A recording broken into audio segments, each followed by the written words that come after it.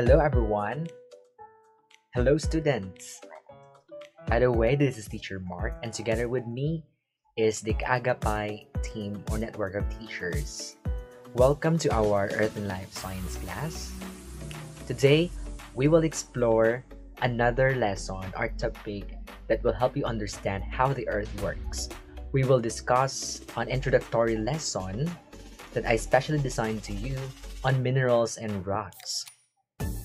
But before we engage in learning, I hope you have prepared the following: your favorite notebook, your notepad, and pen.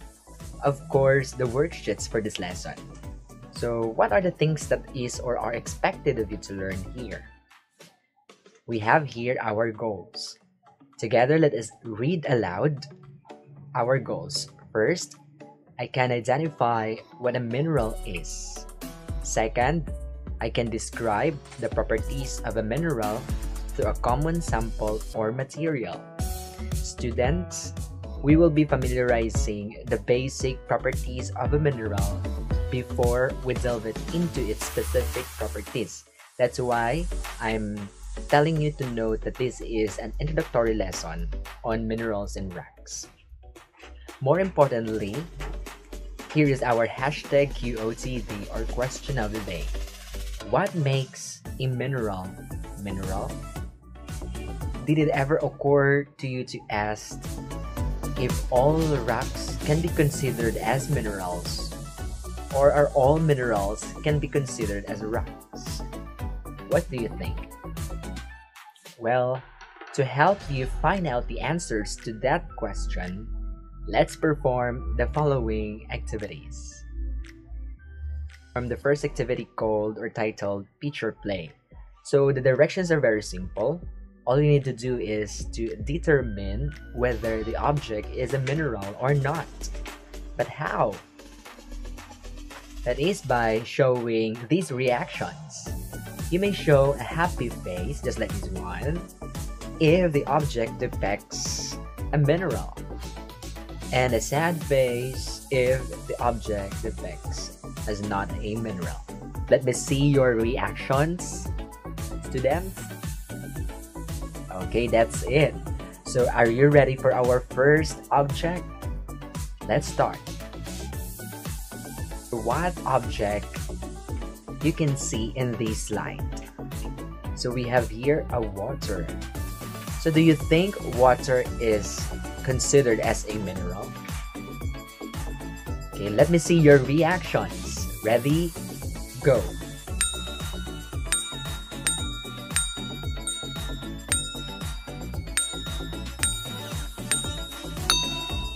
Alright, let's check your answers. Well, water is not a mineral. But why? Please hold on to your thoughts or answers. Let's proceed to the second object. How about tube ice or ice tubes? So you are buying ice tubes for your favorite juice. So can we consider ice tube or tube ice as a mineral? Let me see your reactions. Go.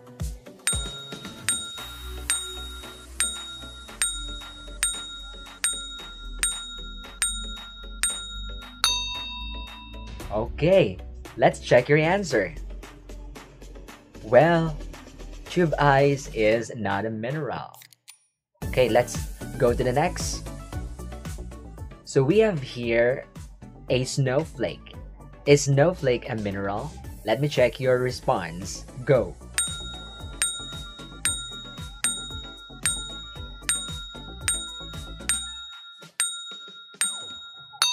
Okay, so let's check your answers. Well, snowflake is considered as a mineral, but why? So again, hold on to your thoughts or answers. This time, we have here an object, a common ingredient that you are using when you are cooking your favorite food or viand, ulam.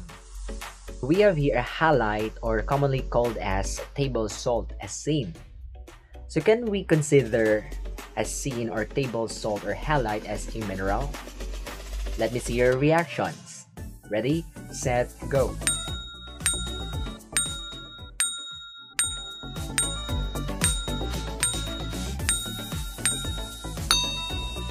Alright, let's check your answers. Well, halite is considered as a mineral.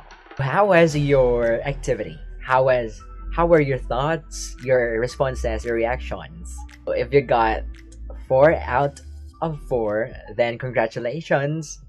And if you get less than 4, then I think it's the best time for you to explore more and perform other activities. But I just want to ask you, have you noticed something?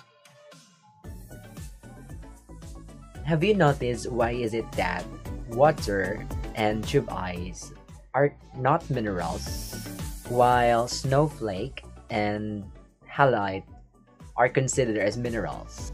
What is really meant by a mineral?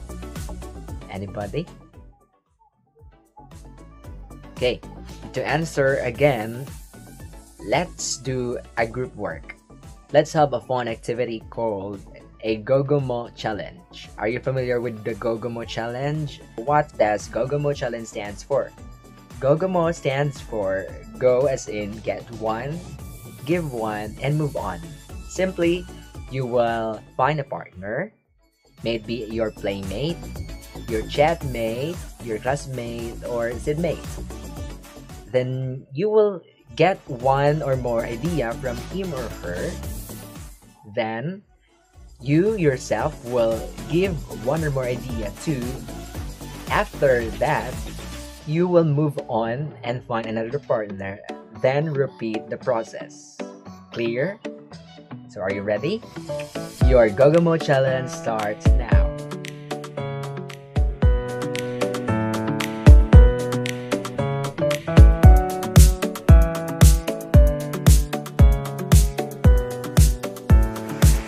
Let us do another round. You may find another mate or partner and learn together. Ready, set, go.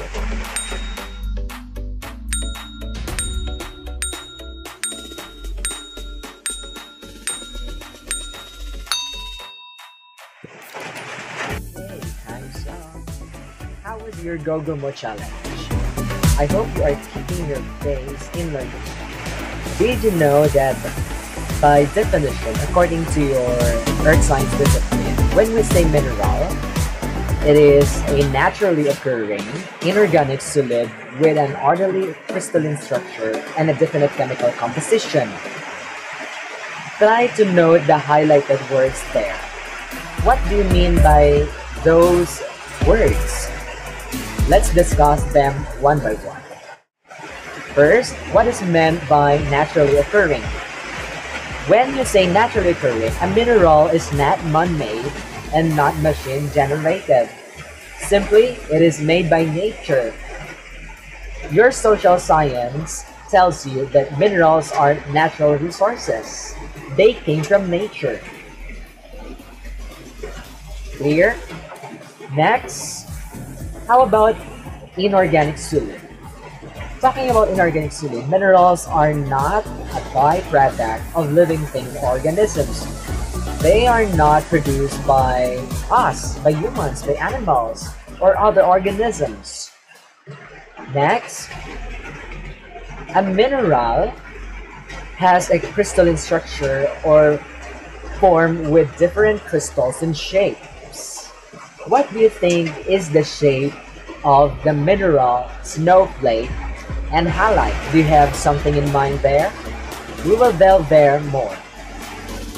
Next, with definite chemical compositions, a mineral has specific chemical properties. To name these chemical properties, one of them is having a chemical formula. In summary, minerals are the basic building blocks of rocks. And to be a mineral, an object or material has to meet all the following basic criteria. The first criterion is it occurs naturally. Second criterion is It is an inorganic solid substance. Third, an object or material must have crystals and shapes. And lastly, it must have a definite chemical composition. Are you getting our points here? So please take note. Now let us go back and look at the previous materials, those 4 materials we had in our first activity, the teacher play, and try to review if they meet all the basic criteria to be considered as a mineral by performing activity number 3 titled Mineral Lookout. The directions are still very simple. All you need to do is to mark, check, or X, or tick the box if the following criteria is found or are found in water. I know that you already knew the answer already, that water is not a mineral, but let's try to find out, clarify if each of these criterion is found or observed in water. Ready? May now answer, go.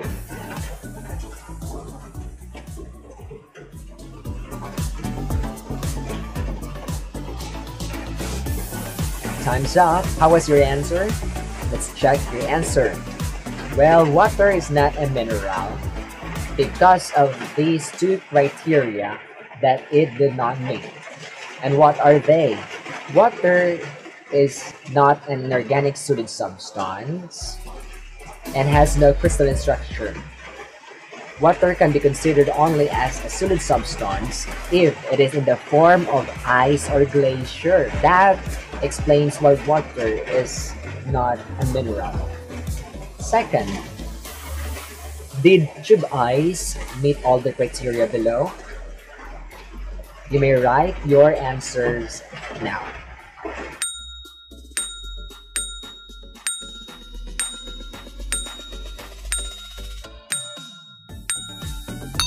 Time's up. So what are the criteria that is or are not found in tube ice? Let me see your answers. Tube ice is not a mineral. Simply, it does not occur naturally.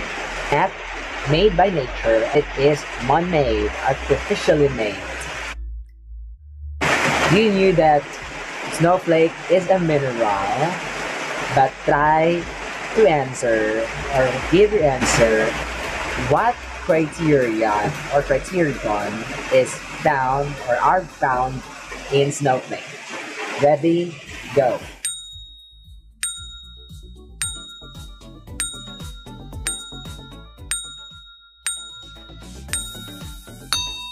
Time's up.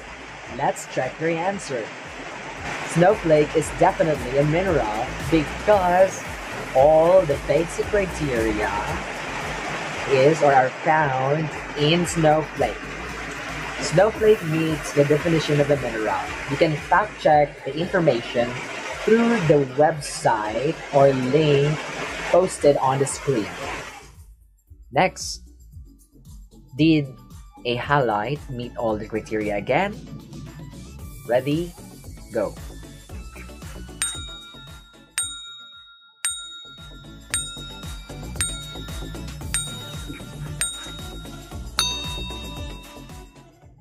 Of course, you knew the answer again.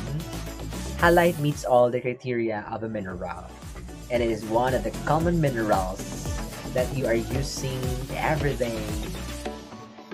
This time, let us demonstrate the properties of a mineral through a common sample mineral or material by doing activity for Find My Match. So the directions are simple. Describe the properties of the mineral halite.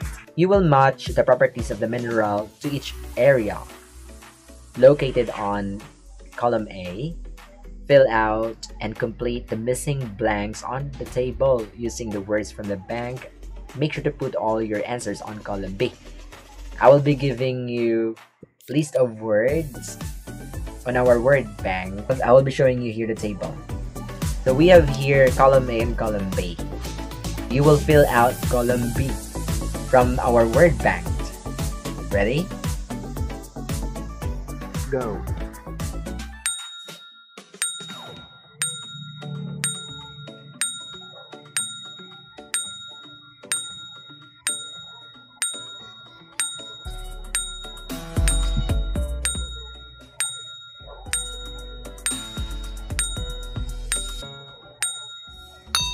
Time's up. Did you complete? We have here the properties of halide on the table. Okay, let's check your answers. Table solved. It has the following chemical composition or formula of NaCl or sodium chloride. Its luster is described as non-metallic. It is soft with 2 to 2.5 hardness, color white. It's thick or in a powdered form is also white. And we have here the shape or the cleavage, cubic, crystal form, perfect cubic, with a specific gravity of light 2.2. Other properties, it is salty when tasted, very soluble. And to delve more on the specific physical and chemical properties, I want you to research them. You may also research on the list of examples of minerals found in your home, and we will try to find out whether they have the basic properties. Okay? Let's make sure that you have learned something today by going back to our hashtag QotD or question of the day and by completing the last activity that we have. Again, what makes a mineral mineral?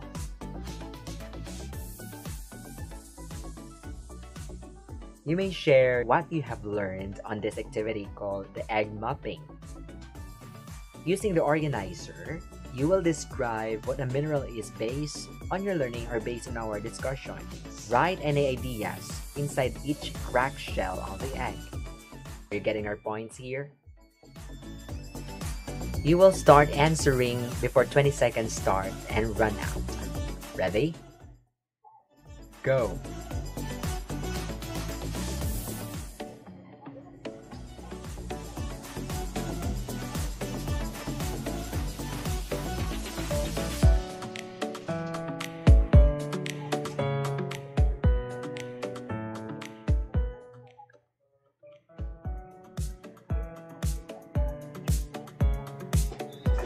Alright! Did you complete our egg map?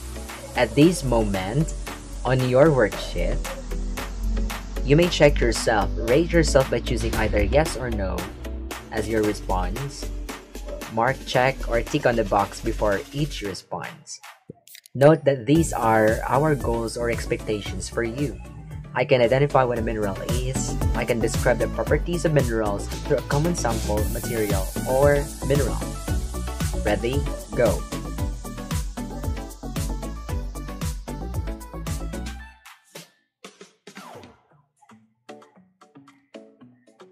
For your references, we have here flashed on the screen. Before we end this lesson, let me remind you this quotation. Let your mind be like a parachute. It works best if it's open. And congratulations for completing this introductory part of your lesson about minerals and rocks. Let us call this a day. Hope to see you again and always enjoy learning. Bye!